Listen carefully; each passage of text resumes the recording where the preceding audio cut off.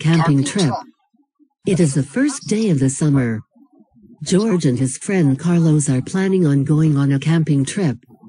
It is going to be the best camping trip, which will last 3 days. While Carlos makes invitations for their friends, George is going to make a list of activities to do while they are there. Last year, their camping trip was not entirely a success. They got a flat tire on the way to their campsite. They also had a bear take some of their food. They don't want to encounter that again. This year, they plan to go prepared. George is going to take a spare tire and gas, just in case they run out. Carlos is going to try and find a better method of storing food without attracting animals to their campsite.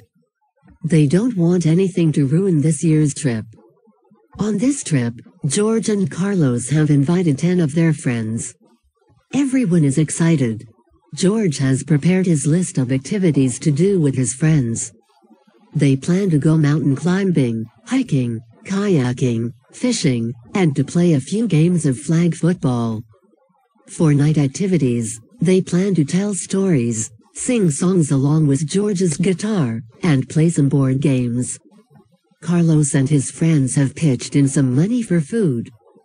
With the list Carlos made, they are going to have food, vegetables, chicken, and fruit juice.